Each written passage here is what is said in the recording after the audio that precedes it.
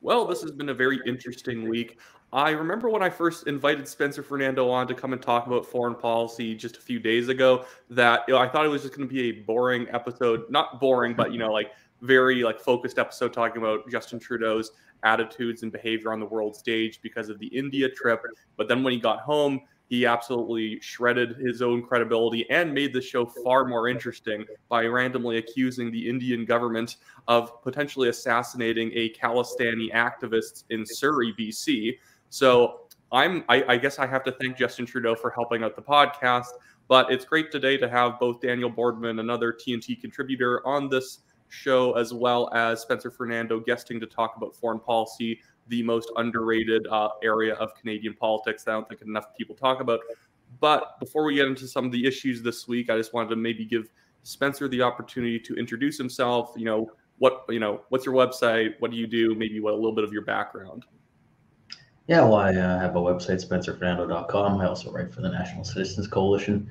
And I used to be involved in party politics. Got involved in a few different political parties. I was relatively outspoken, which, unless you're right at the top of political parties, they tend to not be big fans of. So I got myself into trouble a few times. And then I thought, well, I may as well try to make a career out of, sharing my opinions as opposed to getting fired for them. So I did that, and it's worked out, decently well. And here I am. Well, you're just like me then, because I got fired from the Post Millennial for sharing my opinions in a way that was slightly better than a different employee there. I can say whatever I want. The ownership is now changed to Human Events, so whatever. And then I just want to quickly introduce Daniel, because Daniel has been on fire the last couple of days when it comes to Indian media, because since Justin Trudeau randomly decided to whack Modi in the nose and sort of, I guess, accuse India of infiltrating Canada and just killing people, because Daniel actually knows a thing or two about Indian politics and this Khalistani movement. He's been invited on pretty much every single Indian news show over the past couple of days and basically become India's Tucker Carlson and Ben Shapiro at the same time. Anyways, maybe you want to introduce yourself, Daniel, because I haven't been uploading as many videos from you on the channel for a bit. Yes. Returning champion, welcome back. I am currently going viral in India. My phone is buzzing in my pocket for the last 48 hours. I've been rambling about a lot of things, but I've been yelling to avoid the Khalistani issue for years now. No one seemed to care. I kind of went viral the first time in India back in the Article 370 thing before the pandemic. So this isn't my first foray into, Indian politics getting yelled at by Pakistan and the like. But I just I made some tweets. They did well. And then I just woke up yesterday morning, pretty frustrated with how stupid this whole thing is. This is the worst foreign policy mistake I've seen. I said since 2015, the Iran deal is just ridiculous. But this is the second worst thing I've ever seen. And I just grabbed a coffee and I was just 15 minutes all right. And then that went viral in India. It has 1 million views. And then I got on all these Indian spaces and TV shows. And then I went on with the racial Maddow of India. Apparently the first Indian TV interview I get is with the most far left guy. I didn't know him. He didn't know me. He just brings me on and then he's from Canada. And then I just went hard and they're strong words, commercial break. But then that went viral because everyone was it's if someone came on the CBC and an Indian guy just came on the CBC and told Rosemary Barden what's India like? We hate Trudeau, we hate Jagmeet, and just went super base and Rosemary Barden was deer in headlights. That was the Indian version of what happened. So that's been my life. And I've been just ranting about Trudeau and trying to explain how silly Canada is to 1 billion people. And they're loving it or terrified. I'm not sure. Some of them like it. Some of them are more terrified. But needless to say, Canada's not in a good geopolitical situation. And we can get into that and all that. But that's my origin story of the week is, I have producers of every Indian TV show being this is the one white guy who knows what a Khalistani is. Let's bring him on. Yeah, I only know about it from being a proxy to you, and then having you tell. Be one of the few people on the phone who will listen when I be the Khalistanis are this, and they made a video trying to kill everyone, and why will no one take it down? Yeah, that's how Wyatt learned about the Khalistanis. Me just ranting about the videos they're making, and why are we allowing this? So yeah. Well, anyways, the reason I kind of wanted to have Spencer on today, I wanted to kind of go back a little bit and start from Justin Trudeau's the initial trip at the G20, because that was kind of what the entire podcast was going to be about. But I just wanted to get your guys' opinion as well as express my own opinion just about the way that Justin Trudeau has been kind of dealing with foreign policy and foreign affairs since he's taken office. Because although it's the generic opinion to say he's silly, he's frivolous, he goes to India in 2018 and dresses up like a goof and then makes him like Canada look foolish. But a lot of people just don't understand the kind of very ideological,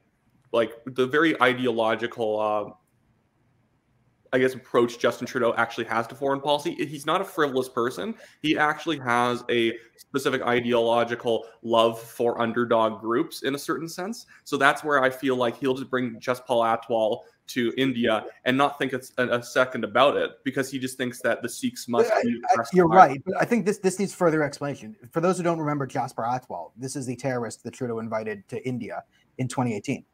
This terrorist was convicted in a Canadian court of trying to assassinate an Indian political official. He was convicted in our court system, and we invited him to India. So if you understand why the Indians were talking about the threat of government enabling a Khalistani extremism, remember, if you think that's, them just being right-wing bluster, like, no, we literally invited a convicted Khalistani extremist who tried to kill one of their officials on an official visit. He tried to kill one of our own officials, too. He tried to kill the premier of BC because he was an Indian who was, or he was Sikh who was anti-Khalistan. Yeah. So if you understand like where India's frustration builds up, it's this. We're enabling, in India's view, we're enabling a hostile foreign movement in the Khalistani movement, which is alive and well in Canada, but not in the Punjab region, which is where it's supposed to be. So yeah, you have this ridiculous thing, and this is where India is so mad, and then you layer onto that all the other foreign interference, and then trying to get out of it. The fact that Jagmeet Singh's in the coalition, he's banned from India. He's an ideological Khalistani. He's met with some extremists before. He's already concluded the investigation. Jagmeet's figured out the culprit. Jagmeet's on a plane right now with handcuffs to bring Narendra Modi to a Canadian jail. Like he's got to the bottom of this. No more investigation. Jagmeet's found the culprit. It's the entire Indian government he's coming for. So yeah. I just want to jump over to you, Spencer. What would you say is maybe the kind of ideological frame that Justin Trudeau has when it comes to foreign policy, or what is his kind of greatest weakness at the moment? In the sense, I don't think we could really point to any strengths other than trying to, I guess, make Canada more friendly with people we shouldn't be friendly with. Yeah, well, I think the big weakness in terms of the effect on the country is that he's somewhat anti-Western in his outlook, and he leads a Western country, right? So he leads a country that is, should have, values in common with the United States, with the United Kingdom, Australia, the Anglosphere. But he doesn't see that as a good thing. He thinks Canada is a genocidal colonialist state. I mean, he said that he accused the country of committing an ongoing genocide while he was in power, which he think would make him, someone who's he called to crimes against right? humanity publicly. Yeah. So he's basically accusing himself of being in charge of a genocidal state. And so, as you say, he's a fan of underdog groups, but of course his view of underdog is, the Chinese Communist Party, which is, the biggest political organization on earth, a massive, ruthless, oppressive government. And so he has this kind of problem where strategically he obviously needs to govern Canada in a way that keeps us close to the United States, close to our traditional allies, but that's not really where his heart and his mind is. And so you see this tension where, I'm not a big fan of Chrystia Freeland, but you get the sense that she's at least kind of pro-American, right? She's a pro-American Democrat and somewhat reasonable in terms of her views. Trudeau's he's not at all like that, right? So there's a tension within the Liberal Party and the government itself. And again, I'm sure we'll get into it, but you look at how quickly he was willing to jump on India. The second he had anything he thought he could talk about, boom, he says it in Parliament, makes it a huge international issue. Well, what about the two Chinese nationals kicked out of the microbiology lab? How come we haven't heard anything about that? He doesn't want to talk about that. Doesn't want to talk about China at all. So I think people are noticing the discrepancy between how he handles, Chinese foreign interference and then India. And maybe this is a good question for both of you to jump back and forth on. What do you think is more heavily motivating Justin Trudeau right now when it comes to his approach to just foreign policy, and especially now this India issue? Is it political motives, domestic political motives, or is it just purely we're just seeing how he would like to interact on the world stage, of sort of picking winners and losers based on ideological favor and whatnot, not actual, long-term, alliances and demonstrations that you're an actual good ally? Yeah, I mean, I've tried to answer this question all day. Everyone asks this, like, explain Justin Trudeau's decision making. Essentially, you can't. You cannot explain Justin Trudeau's decision making here. There is no rhyme or reason to be doing what he's doing. Maybe it's personal vendetta. Maybe the Khalistanis are running the show. Who knows? But none of this makes any sense. He's put us in the worst position we've ever seen. Like, if you want to start a geopolitical fight with someone, okay.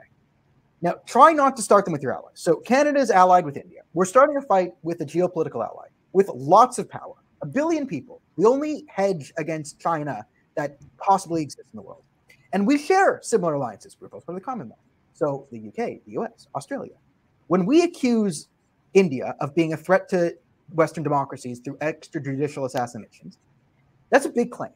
And if you want other countries to take your side and, back them and force the Indians to apologize and do a thing and maintain trade deals, you need to come with some evidence. You need to come with a smoking gun. If you're going to kick an Indian diplomat out, right? Remember how hard it was for us to get him to kick the Chinese diplomat out who had threatened Michael Chong's family? So before the investigation concluded, we got a diplomat coming out and we got this. So logically, the Americans and the Australians asked, why? Why should we back you? And Trudeau said, yo, trust me, bro. And then they were like, no, we're not cutting ties with India based on your word. So the Australians told us to chill out. The Americans want to see more evidence. Peter wants to see more evidence. And that's the reasonable thing. It's like, no one's going to back Canada, a country of 40 million people, against a country of 1 billion people based on the word of Justin Trudeau and some intelligence report when he just spent the last month attacking the intelligence agencies for trying to report on the Chinese intervention. So this is industrial level gaslighting by the Liberal government. And can I explain their motivations? No. Do you want to think like Justin Trudeau? Ram your head into a wall 15 times and then, take a microphone and see what comes out. Like that's all I can offer you. One thing I was going to quickly just say before I jump back over to Spencer is that it was funny on the first day when Trudeau announced this, that there was potentially an extrajudicial killing and like India is heavily suspected. Poilievre and the Conservatives were willing to come out on that day and say, well, this is awful. If it's true, blah, blah, no Canadian should ever be killed on Canadian soil, even though he apparently isn't a Canadian, but then I've seen other reports that say he apparently is. So Miller came out and said he's been a Canadian since 2007 now. Okay. Well, anyways, but but then yesterday, Poilievre felt confident enough to come back out and say, "Well, where is the evidence?" And I guarantee, if you're the opposition leader and there was evidence, you would have been shown right away. Unless, Justin Trudeau, which I don't think he's capable of, is playing 3D chess and trying to bait out Poilievre into saying it's not real and then giving all the evidence. I think that's just not there. But anyways, yeah, Spencer, what do you think is Trudeau's motivation here? Well, I think with the Conservatives, I think what happened was, I think Poilievre was kind of pressured almost. I think Trudeau went to him at the last minute and said, hey, look at this. Canadian citizen was killed by India. This is terrible. I'm going to go make an announcement. And then so kind of pressures Poilievre to have to say something, right? So you notice he kind of changed a little bit. It's like he slept on it, got up and was like, wait a minute, this is moving a little bit quick. Let's see some evidence. And Trudeau himself, it's interesting, he toned down his rhetoric a lot the second day. You wonder if he had a few calls with the US and the UK or somebody. But in terms of motivation, I think part of it is that it's Trudeau's own ideology and then it mixes with domestic politics, right? I mean, there's a big, obviously, voter base in Canada of Chinese Canadians, many of whom, of course, are not fans of the Chinese Communist Party, but some, of course, who are. And so Trudeau has found that he could both be pro-China, which is ideologically, where he wants to be, and he could get some votes from it. And same with the issue of, supporting, he doesn't openly support the Khalistan movement, but obviously very friendly towards it with his rhetoric and what happens in the country. And so that also works because there's a lot of people in the country who support that, so he can get votes that way. So it's a bit of that going on. But I think it's also just, you look at his father. His father was a big fan of Fidel Castro. His father was a big fan of the Chinese Communist Party at the most ruthless moment. I mean, he was a fan of the Chinese Communist Party when Mao was in power, killing millions of people. And so I think that's just who Trudeau is. That's just what he believes. That's how he thinks. And so, he sometimes he's able to suppress it when he gets pressure from the US or other allies or when there's pressure from his own caucus. But I think overall, he just always drifts back towards a very pro-China, anti-Western, anti-India position. And that's what we're seeing again.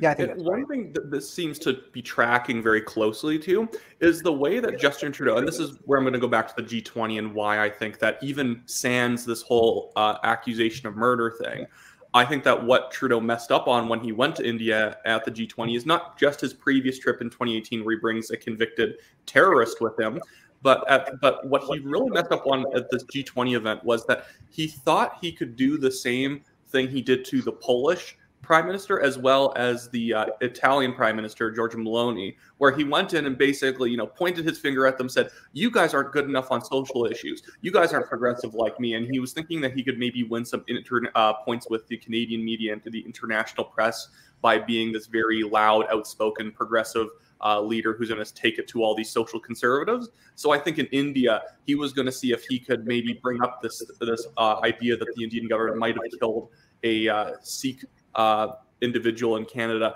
and you put his finger in Modi's chest and said, well, you guys got to do better. See, all the things I've done to you aren't nearly as bad when I've thrown this little accusation at you. So I think it's a lot of what Justin Trudeau's been doing on the international stage feels like a reactionary response to the fact that he's losing popularity and that he needs to find some sort of external enemy that he can have a fight with and maybe accuse the Conservatives of not properly backing up their own country if they don't end up backing him up.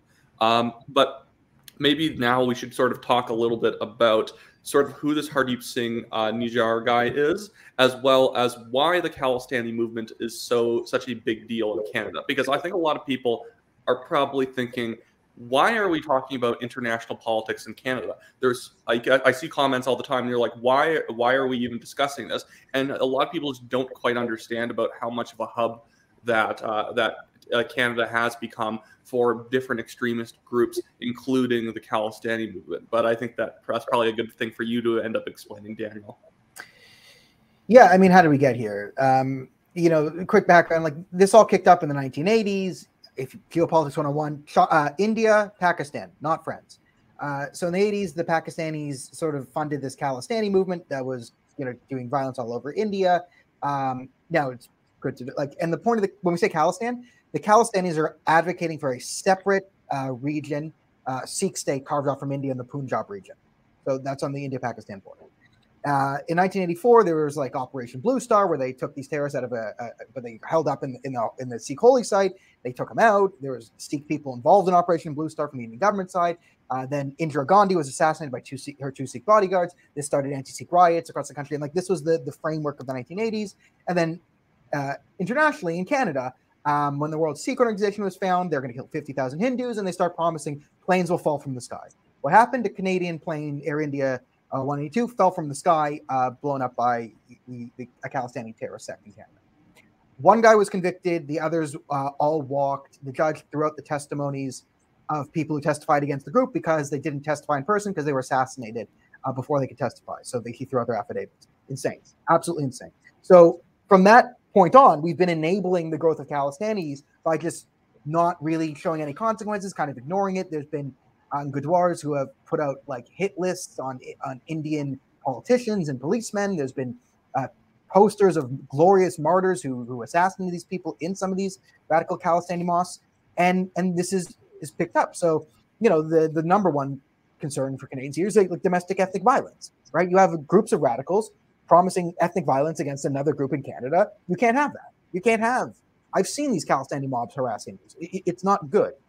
And then on the other end, for everyone else, well, a lot of the Khalistanis, especially, have been involved in organized crime. This is just another open secret thing we're not talking about. Oh, Hardeep Singh Nijjar was killed. He's a Khalistani leader, Sikh leader. It's I don't listen. I don't know anything about him or his family or whatever. But as equally likely, let's say, as this being a clandestine assassination by the Indian government to take out this one random guy in Canada, it could be equally as likely that this could be turf war gang violence between these different rival factions in Canada, because the Khalistanis have gotten into a lot of the organized crime here because, you give a bunch of extremist young men things to do, and it's not. The fact that they're also involved in organized crime tends to be a good piece of evidence that the vast majority of the Sikh community does not support them financially because they don't want to get involved. Yeah, exactly. So, I mean, there's this myth I've seen a lot, especially in India, this vote bank politics. That Trudeau's trying to get all the Sikhs. It's if you actually look at, Stephen Harper did an excellent job growing the Sikh base in the Conservative Party, and he did it without the Khalistanis. He just went to Sikh communities, talked to them like regular human beings, gave them the conservative spiel, which is individual rights, liberty, you came for a better thing, lower taxes, families, whatever. And this worked on Sikh people because it works on a lot of people. And the involvement of Sikhs in conservative politics really took off. So you can get the Sikh vote without going to these radical gurdwaras. So we're not. So the Sikh vote is actually not concentrated in these Khalistanis. Now, maybe there's more money in the Khalistanis. Maybe they have more access to political funding, and that's more important. Like this could be another thing. But in terms of like, you can, and the Khalistani movement isn't a top of mind of every Canadian. And if you're not a Indian, I get why. Like, they're not coming after you. But these are problems, and if you leave them unaddressed for decades, as we've done, well, then you start metastasize. And then you get more Khalistanis in government. And then you get Jagmeet Singh. And then you get to this thing where you have the Prime Minister of Canada, who I think Spencer's right, listening to his own political ideology. I think there's a bunch of lefties, anti-India, anti-Western people in the Liberal Party as well. I think there's some adults, but I don't think Trudeau's the only Trudeau there. And then, he just starts taking pot shots in India without thinking of the consequences. And now Canada's in a major diplomatic spat. We might be on the outs with our allies because we've allowed this Khalistani movement to fester and grow in our country. So, it didn't really affect any non-Hindu people for 30 years or so, but now it does. Now it affects all of us. And this is a failure of Canadian society to address serious issues. And so, like, and this isn't this is kind of from my perspective, but it almost kind of feels like, especially when you contrast it with the way that Justin Trudeau dealt with the CCP in Canada, with all the interference issues, that it almost feels as if he's almost trying to intentionally build up China, be soft on them, and be harder on India, because he wants to have this kind of, I guess, like, either he wants China to be more powerful than India, or he wants them to basically always be stuck at a deadlock because of his maybe crazy equity kind of a mindset. And maybe, Spencer, you'd want to answer that. Of what do you kind of think? Do you think he's trying to undermine India, or is this more of like a specific just ideological thing? Again, I know you kind of already said it's mostly ideological, but in the context of India and trade issues, it felt like it's almost intentional of Trudeau nuking a trade deal. Yeah, well, I think it's also political survival for him and the Liberals. I think you have to kind of read between the lines. If the Liberals, they've been getting absolutely just killed on blocking an inquiry, and how they're obviously afraid of talking about Chinese foreign interference. If they had an easy answer to it, they could have eased the political pressure and helped themselves at the polls by just saying, okay, we're going to have an inquiry, we're going to look into it. The fact that they don't want to do that tells you that there's a lot that they know. If people look into it, they're going to look pretty terrible. But now what they can say is, oh, well, we're just having a broad look at, foreign interference. It's not just a China issue. Oh, it's India. It's really a big problem. I mean, Jagmeet Singh obviously wants to do that. He already sent a letter, to the person leading the inquiry saying, oh, you have to look at India as well. And so they're just going to muddy the waters and say, oh, well, it's not a China-specific problem. Every country's interfering. India's interfering. It's an equal problem. And just hope that most people, Canadians will look at it and say, well, it looks like every country's trying to screw with our elections, whatever. It's just a big mess. Who knows? They'll say, oh, look, Harper's pro-Modi, the IDU, which has become kind of the left for the left, right? The IDU apparently controls every conservative party in the world.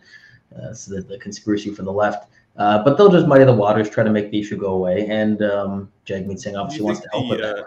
Do you think they also just want to drag out an investigation into India, and they don't actually want to get to the bottom of it? And this is going to be one of those kind of boogeymen that can always be behind the scenes? Because I know there's already leftist media going after Shub Majumdar, who just entered parliament, because he happens to be decently supportive of, Modi's more aggressive stance on extremist groups and whatnot.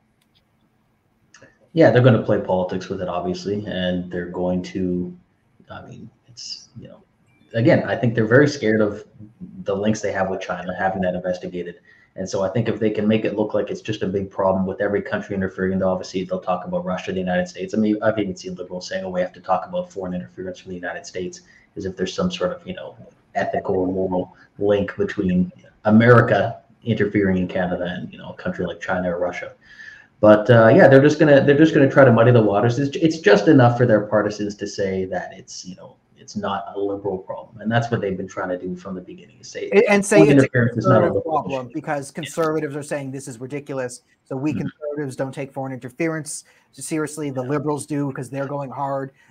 Justin Trudeau's been the most stringent and proactive on foreign interference. Look, he kicked out an Indian diplomat before even reading a piece of paper.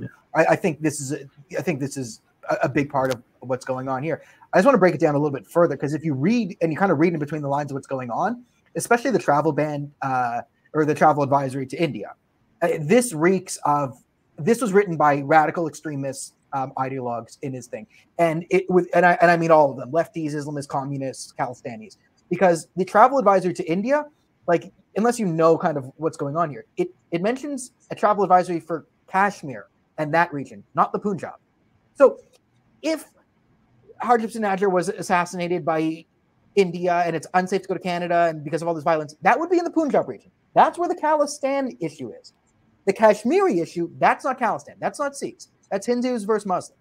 Like, so to call like this shot at the Kashmiri sovereignty in India, this reeks of like Hizb ut-Tahrir wrote this. So it's not even the right region. And the area they're harping on is like it just reeks of Pakistani, military press release about it's now unsafe, undermining their claims to Kashmir. So it's not even the right region, which means even the person who wrote the travel advisory doesn't know where India is on a map. But the more likely thing is they know exactly where India is on a map. They know exactly what the problems are in India and misidentified the problem regions to give further political clout to the Pakistan's Hizb ut-Tahrirs, and Jamaati Islamis in the Kashmir region. So you read what they're even saying, and it has nothing to do with really anything we're talking about. If you understand what they're saying, like they're talking about Kashmir now, the Canadian government just throwing shots there. Like it's so clear that there are anti-India ideologues, like hard left ideologues, whether it's communist, Islamist, CCP, Khalistani, whatever it is. It's so clear that they have some hand in what the Liberals are doing here, because if you know anything about India, or if you have a decent understanding of Indian politics, none of it makes any sense. To throw something into you for you again, like, or just go back to when Ramnesh Sangha basically blew the whistle on how many Khalistanis were literally in the cabinet of the Liberal Party and in caucus, and he ended up literally having his life threatened and couldn't walk into a Tim Hortons without bodyguards walking in and checking it out before him. So Ramnesh Sangha is a Liberal MP. He was kicked out of the Liberal Party. He was kicked out of the Liberal Party for he's a Sikh guy who would raise the issue of Khalistanis in the Canadian government. He even claimed, that high-ranking Liberal cabinet officials Khalistani sympathizers. And I know which ones he's talking about. But if you talk to Ramnesh Sangha, like there were stories like, he would have security go in like Brampton and Mississauga to like GTA area, would go suss out like anywhere he walked in, Tim Hortons, just to make sure that it was safe for him. That's a Canadian Liberal Sikh guy. So, and this is all before this the killing of Harjit Singh Najjar. So this has been a long-standing issue in this community, and it's not going away. And even when Liberal Sikh MPs step up to criticize, it wasn't enough to stop it. He got kicked out of the party for it. Yeah. And this is where I kind of want to bring this to a slightly different topic. And this is actually the original reason I've been really wanting Spencer on to do a podcast with us, because I think this all comes back to the idea that foreign policy does matter, and that by just sort of ignoring foreign policy and foreign affairs and thinking that everything outside of your own country is not your issue and just sort of locked down, don't really care what's going on, you're going to end up hitting a lot of these landmines that Justin Trudeau is now running into, because being ideological and being consistent with yourself is not always actually going to mesh with the rest of the world. Canada should always, of course, enforce its own interests, but right now you cannot just play ideological games on the world stage, and you also can't ignore the world either.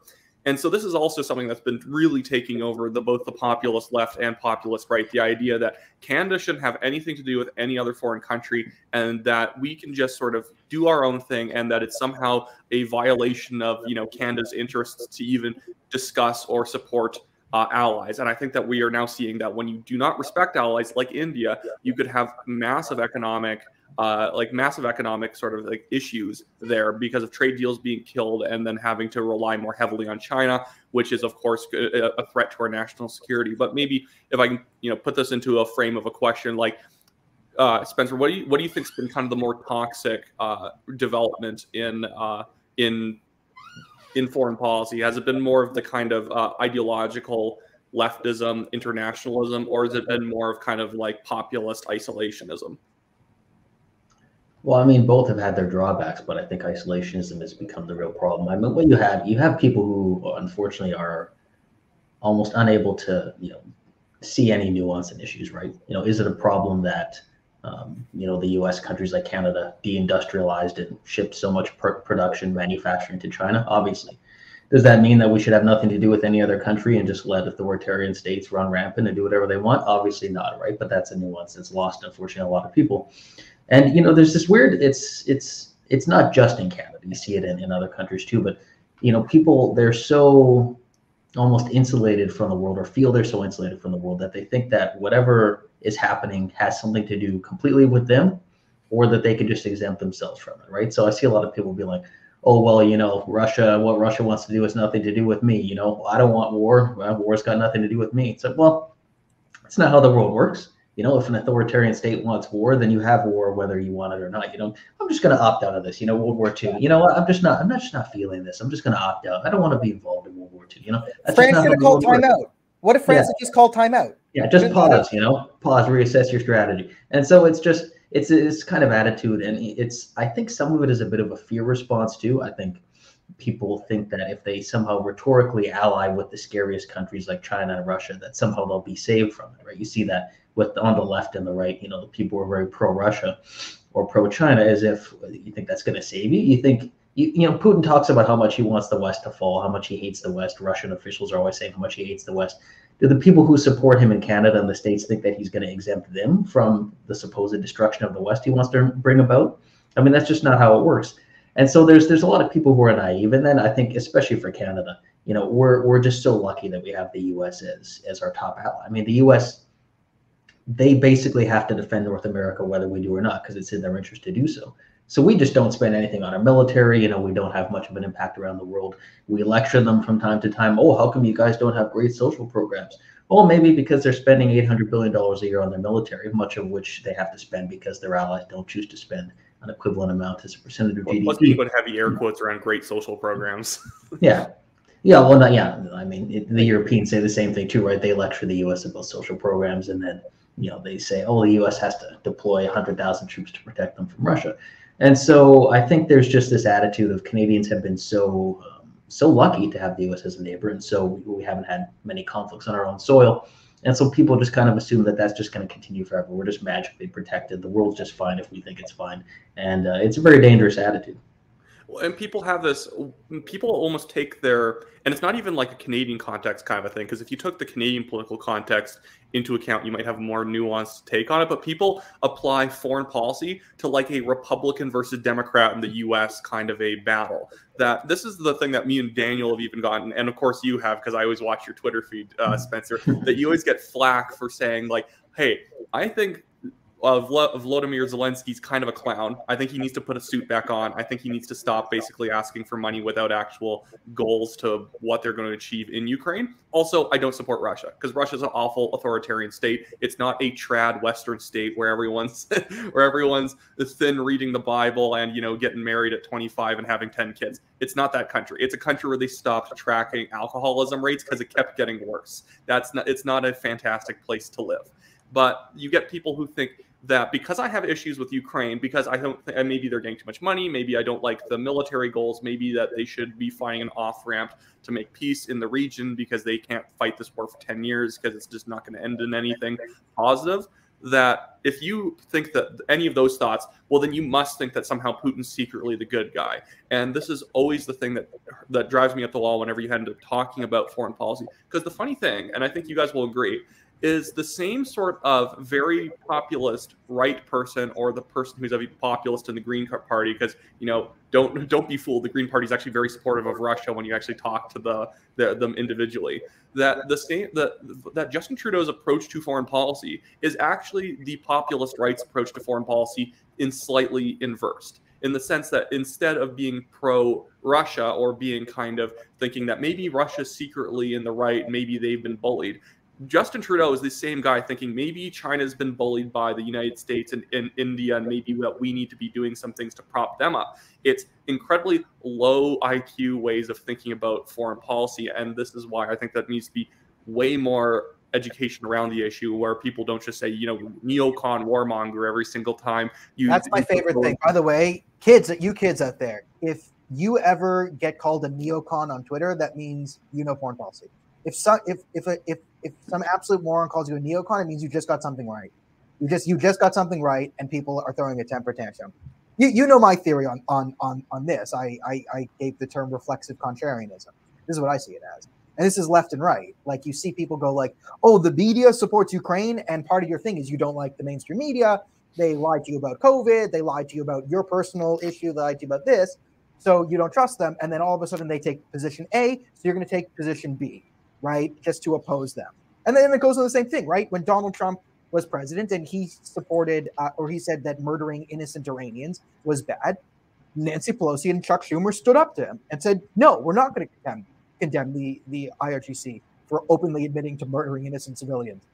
And because Trump had. So we're just going to take the opposite position. I think oppositionalism and contrarianism is driving a lot of foreign policy discourse, and it's not good because no one's really thinking on principle. And to think on foreign policy is much different than domestic policy. It's a bit of a different brain here. So, like, you know, domestic policy is one thing, but on the foreign policy issue, like, the meta of this is, as we laid at the beginning, you're starting a fight with an ally. You need to win over alliances. Like, how do you get the Americans? How do you get the Europeans? How do you get the Australians? How do you get the rest of the world on your side here? Because India has leverage because they have 1 billion people, and we have 40 million people, right? So you have to figure out these different leverages, and to an extent, does the truth even matter, right? If India did commit this assassination, well, the only thing that really matters in foreign policy is, can you prove it?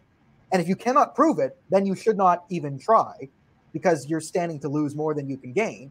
And you know, if you can prove it, well, then you have to provide the proof. Trudeau's done neither of that. So, you know, yeah, you're right. Like, people can just say, oh, all our money should be going to Canada, and why are we doing other things? It's like, well, do you want a pizza that costs less than $45 a slice? Do you want to buy a pizza for less than $50? And the answer is yes, because you need global trade. So we have to trade with America. We have to trade with Mexico. We have to trade with the Europeans. We have to give them canola. They have to give us this. And this is all intricate stuff. You start fights with India and you make people really mad. People start choosing sides. Supply chains start getting smaller. Prices start going up. And then all of a sudden, this is domestic. So solid governance of foreign policy is really important, because these mess ups can create cataclysmic geopolitical events that affect domestic food prices, energy supply. Outright wars can start because of this. So if foreign policy is a bit hard to make people care about, because it doesn't affect them until it really affects them. And it's hard to make people proactive. I think people also have to realize that foreign policy in of itself, like all other issues, usually the truth in a foreign policy topic is far more boring than you would actually expect. It is boring trade deals, legal agreements, and stuff like that. And to a certain extent, that's a good thing. That means things are functioning normally. Yet, and this is the thing that really drives me up the wall when you sort of follow Twitter discourse around foreign policy, is, and Spencer, you've gotten this on the chin before from the populist crowd, is that everything becomes like basically just whatever you think is the spiciest, most interesting explanation for something. That's why. So Spencer's a big old idiot because he doesn't believe in biolabs starting the Ukraine war and stuff like that. And Vladimir Zelensky's wife has spent $1 billion on dresses or something like that, and that's what all the money is going towards. And if you don't believe any of this stuff, then you must be just a small-brained person. But again, this is the way the left and the right, on the populist right, the fringes, tends to think about foreign policy issues. And that, like, you know, Israel must deserve Hamas launching rockets because there's this video that's heavily edited showing someone getting shot by Israeli security forces. And then there's like, you know, Ukraine had a very nice country sitting next to Russia. Obviously they wanted to be attacked, kind of stuff. But like, what do you think? Like, do you think that social media has definitely like added to the push of like bad information when it comes to foreign policy? To an extent. I mean, you see these narratives that are just completely incoherent. I mean, anti-Semitism is obviously the worst of it, right? It's like somehow, you know, the same people who control the world also had half their population killed, you know, in World War II, right? I mean, that doesn't seem to make much sense, you know.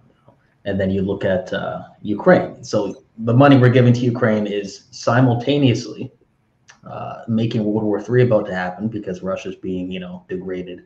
But it's also not being used at all, and it's all being laundered and stolen by Zelensky, apparently, right? So it's simultaneously doing too much to help Ukraine, and it's all being stolen. And so, you know, you see people pushing these narratives, but I think there's kind of a deeper issue, which is that I think you're seeing a loss of, you know, faith in democracy on the far left and the far right, and it's kind of inching into a little bit into the center as well.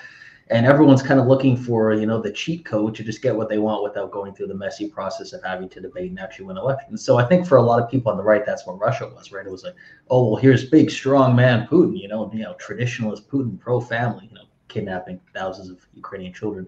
Not the most pro-family, but of course, that's the image he presents. And a lot of people are fools and they fall for the image of dictators. Oh, they look so strong. Oh, there's no opposition, of course, because they're killing people and suppressing people. Look at all these young, attractive people dancing with Russian flags. Isn't this like... Must be the whole country. The whole country must be like that. Yeah. That one I hate the most because they'll show a bunch of Ukrainians on like the sea at some sort of random beach place. They're like, look at these people partying or whatever. They're like, or look at all these people being cringe. Isn't there a war going on? They realize that people people had tea in their parlors and, went out to parties during World War II as well. Keep calm and carry on. The entire country's not being bombed all at once.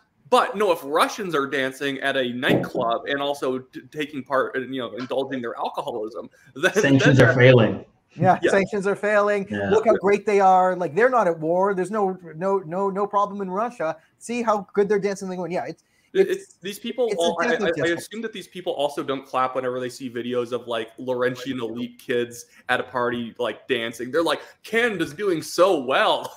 Yeah, it's such selective, misappropriate outrage, and and we live in a time where I think Spencer made the point, or you made the point, you try and take a nuanced view on this, and the lefties who know nothing about foreign policy will start saying Russia, Putin supporter, Putin this. It's like, dude, I was such a Russia hawk. I was actually against the Russian invasion of Ukraine in 2014 when it was totally cool. Remember when Obama was president and we were all just totally cool with Russia invading Ukraine, except for me and the rest of us, except for the people who are still anti-Russia. So getting. Don't you realize, Daniel? It was a CIA coup in Ukraine. Oh, a CIA coup! And they paid billions of Ukrainians individually. Oh, the all CIA Ukrainians made me got do a it. check Oh, in the the mail. CIA's in my brain. Now I'm gonna. Oh, Ukraine exists. It's like in Iran, the CIA plot against Mossad.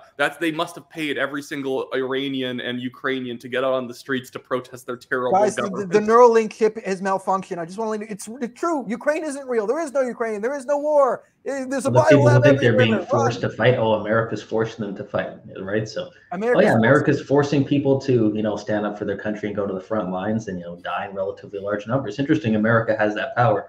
If they did have that power, maybe they could just end the war immediately, right? It's just. But this is what's so disturbing about it is the incoherence of it that should be obvious to people as they're making these arguments, and then you explain it to them, and it's like, okay, so as you say, reflexive contrarianism, right? It's like, so you've chosen not to believe the Canadian government and the Canadian media, fine, but then you're aligning with someone, Vladimir Putin, who has a much more repressive media apparatus and just silences opponents completely.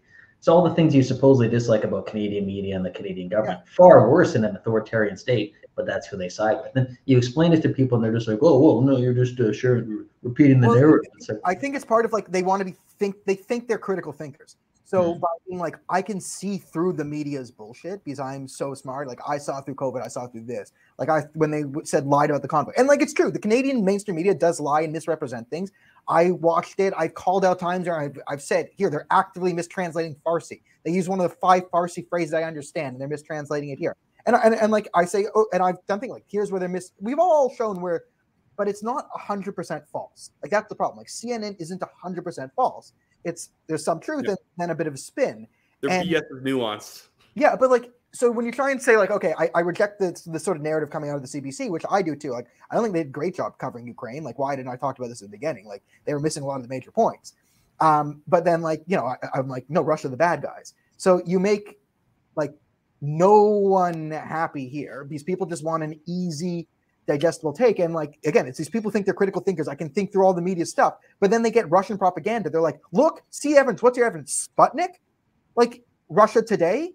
You're like, oh, the Canadian mainstream media lies. And then they're like, here's an article directly from Vladimir Putin about why Vladimir Putin is right. And you're like, don't tell me you're a critical thinker if you're just okay, you can see through the Canadian lies. Great.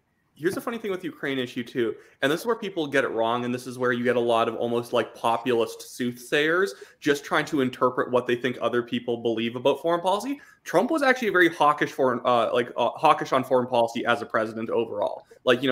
like bombing Qasem Soleimani, rocketing him, killing him. He heavily increased funding towards Ukraine, the Eastern Bloc countries, Georgia. He gave way more funding to them to try and stave off invasions. And the reason that Ukraine was able to hold on when the invasion first started was because they had an increased supply of weapons from the Trump administration, which the Biden administration immediately cut as soon as they came into government, just like Obama had. And then they only ramped it up when the invasion started.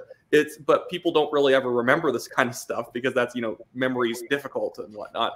But and the thing is, again, people don't realize that it's not that people think that it's almost like this is I wrote this in an article actually recently. It wasn't an article, but it was like an essay for like my master's program. You guys are gonna have to save me on this one. I have to go figure out what this word is. Daniel, you're in. Sorry, you're cutting out a bit. What's the word? Oh no! I have to think of the word. That's why you're saving me here. The word of the day is anti-disestablishmentarianism. Almost, I just remembered it. Okay, it was Gnosticism. That people have this very Gnostic view of politics, and it goes to both foreign policy and domestic policy. That if they go inside their own heads enough and they think enough, they're going to get like divine foreign policy revelation, and they're going to know what's going on. And this is the thing, is it's in mainstream media too. It's not just like weird crackpot blogs. This is what mainstream media does as well, because even they, on this whole Modi issue, are pretending to know what the motivations of the Indian government and Modi would be, and they're just taking Justin Trudeau's word for it, and then just creating a narrative that makes it sound about plausible.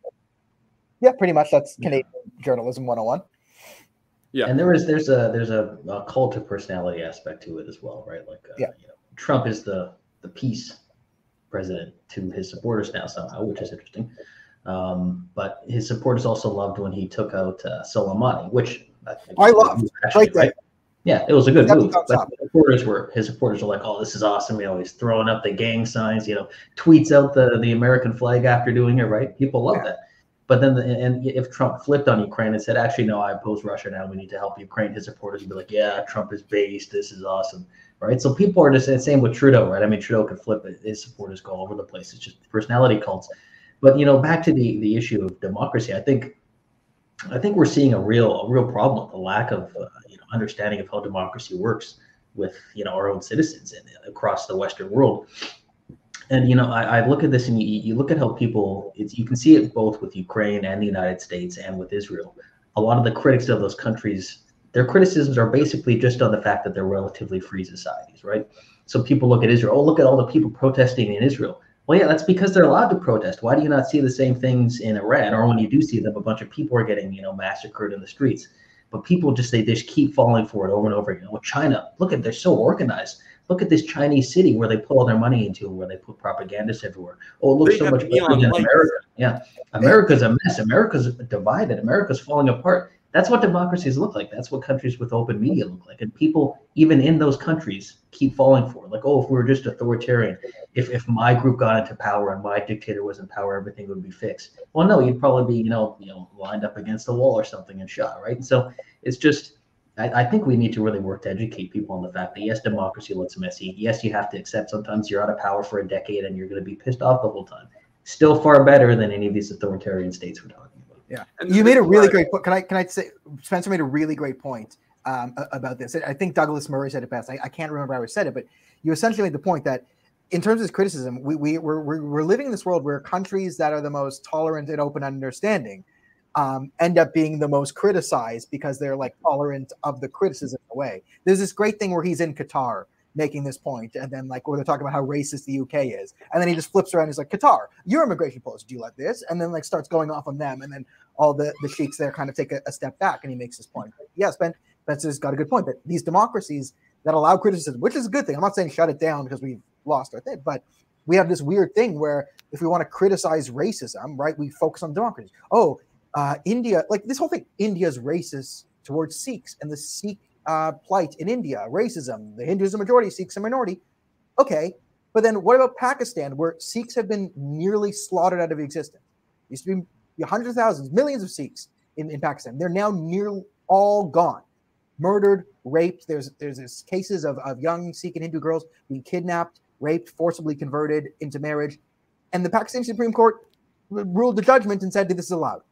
So why is there so much criticism from Justin Trudeau on the plight of Sikh suffering in India, a country where Sikhs have risen to the highest positions of power and still hold them, versus Pakistan, a country where all the Sikhs have been slaughtered?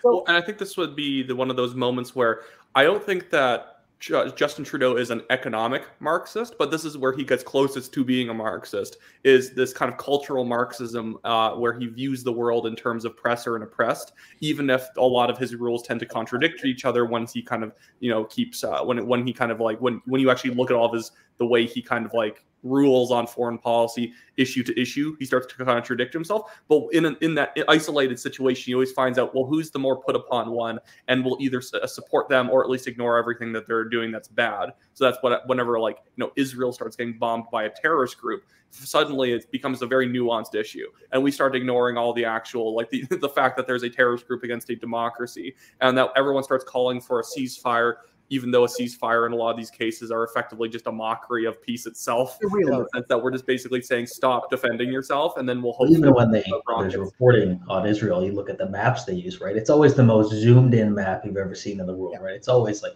boom, most of Israel, and then a little bit of, the Palestinian area. And so every other country they talk about it, they do a big map and showing, the array of other countries around them, right? But of course, to show that Israel is just a small state with a bunch of, largely hostile states around them doesn't really fit the narrative that people want to use. And so, I'll just add to this. There's a literal psychological study they did on the Israel thing. I'll let you finish this, where they showed these two different maps. And when the same neutral essay on Israel-Palestine conflict, when they showed it on a map of Israel big, Palestine small, most people took Palestinian side. When they showed it on a regular scale map of Israel in context of the neighbor regions, most people supported Israel. So it's psychologically valid. The evidence what they're saying is out there in the study. So sorry but just want to make. Oh, I didn't know that. That's cool. Yeah, and so it's just but yeah, this whole idea of democracies losing faith in themselves. I mean, it's literally the worst possible moment, and it's you look at artillery shell production. I mean, not to go off on a tangent, but there's no reason that North Korea should be able to have any kind of impact on the war in Ukraine. But the West has been. I mean, the U.S. I think in 1997 or so, 96, somewhere around there, they could produce 840,000 artillery shells, or I think million artillery shells per month, and now it's 1,000, and now it's 30,000 a month, and this is after them ramping up production for a year. And so we've been so naive in the West, thinking, oh, China's going to just be nice to us. Russia's not angry anymore. They've accepted that they're not an empire anymore. And we've been so naive. I mean, you look at Canada, right? We can't even defend our own territory. We were one of the only countries that couldn't even send airplanes to the recent NATO exercise, which included some other non-NATO air forces. And so it's and maybe we'll get to this. I don't know if there's time, but the difficulty with which it takes to try to convince Canadians to spend on the military. People just seem to think it's not necessary or we're never going to need it. I don't know. Maybe we can think of some ideas on how to work on that. But it seems like no party really wants to do much. The Conservatives talk a bit about it. They're a little better than others, but even they're not saying, oh yeah, we're going to ramp up military spending by 20, 30 billion per year. Everyone seems afraid of talking about that. Well, we always just spend on kind of like the myth of like shovel-ready jobs and whatnot to basically do make work programs. And if you want a make work program to employ people, but it actually at least helps secure the country of Canada in terms of on the international stage, and giving us the ability to support allies and giving us the ability to defend the Arctic and be able to have some muscle. At least we would be spending money on something useful. It's not just random, HR jobs and giving a bunch of college students upset that their degrees don't mean anything, a bunch of DEI training positions. But another point I want to make on the democracy thing is, when people lose faith in democracy and then they start to think that the entire system's rigged and everything's just against them and whatnot, it leads them to just making dumb decisions when it comes to the development of political movements. This is where I think that the PPC stalled out, because they basically accepted after the 2019 election, after they bungled a lot of aspects of it, that, well, we were beat because Warren Kinsella wrote an article on us. And then they ended up not growing the party, not establishing EDAs, and basically just becoming a protest movement where they just show up at different protests. And even today at the parents' rally, I think I hear a lot of people are upset with them bringing PPC signs when it's just like, it wasn't about you guys. And that's really what the party's become. But because they've lost faith in democracy in a certain sense. They think that the only way that they're ever going to win is by like some freak breakout moment in a protest. When I've talked to many PPC organizers, and they'll admit to me that they've never knocked on a single door during an election. But, yeah, it's just, yeah, maybe Daniel, I don't know if you want to talk about that, but yeah, it's just, it's the whole idea of, people looking for a cheat code. And, I've noticed with the issues of parental rights as well, there's been a lot of that on the right, unfortunately, where it's like, you see people, Putin will give a speech obviously crafted to appeal to people in North America on this issue. Like, he's not an idiot in terms of manipulating people. And so he'll say, oh, unlike in the decadent West, we have, a mother and a father, not parent 1 and 2. And people are like, oh, he's not wrong. Well, yeah, Russia's based. Oh, this is great. Yeah, we're so degenerate in the West. And it's like, look, there's protests against it. U.S. states are passing laws against it. People are debating it. Some states and some provinces are going to be more accommodating of what people consider, parental rights. Some people consider that, bigoted, whatever. But it's a democracy. You're allowed to have your opinion. And the system's working. People are voting. Politicians in Canada are responding to people who are concerned about it. They're doing opinion polls. Policy's starting to change. And so people need to have some faith in the democratic system. Yes, you don't always get what you want, but you're never out of it forever. You can change policy. You can convince people. You can persuade people. You can run in elections and things can change. But so many people are just like, oh, no, you know what? I'll just decide to throw my lot in with a ruthless authoritarian state because maybe they'll give me 1 or 2 policies I like because I'm a little bit annoyed at the process of my own country. And it's a very dangerous way of thinking because if, things really get bad in Canada or there's a big war, we're going to need people to have some faith in our democratic system and actually be willing to stand up and fight for it. And right now, I think there's a bit of a doubt whether that would happen. And just to point out something to counter this whole trad Russia kind of narrative, people have to realize that their abortion rates have been going exponential over the past several years. Like I just looked it up, between 2015 and 2019, they increased the number of abortions from like 500,000 to 619,000 per year. It is not a country that has a low single motherhood rate. Let's just put it that way. But people are very easily duped by frankly bad propaganda videos. And the thing is, when people say like I would never be duped, like think of all the people duped by Justin Trudeau. It's very possible to get duped. Yeah, I mean, that's a good point. Like Spencer's right about that. Putin's clever enough to undermine the West in sort of the culture war. Does Putin love American conservatives? No, like Russia's biggest enemy was Ronald Reagan.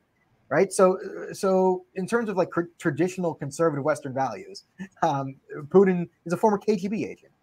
He is not a fan of that, but he is very clever and knows how to say things to affect the Western culture war. And the effect is he wants right wingers in Canada to say, yo, look at Putin. He's so based. So people on the left can be like, aha, all of this is Russia and just destroy our conversation and infighting. And he wants the people on one of the side of the political spectrum to be hardcore Russia supporters. It used to be the left.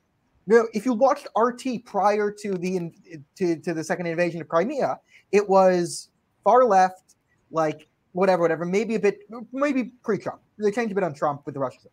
Pre-Trump, if you watch RT, it's to the left of the CBC, right? It's cultivating hardcore lefties and that whole cadre into the anti-imperialism, anti-establishment thing.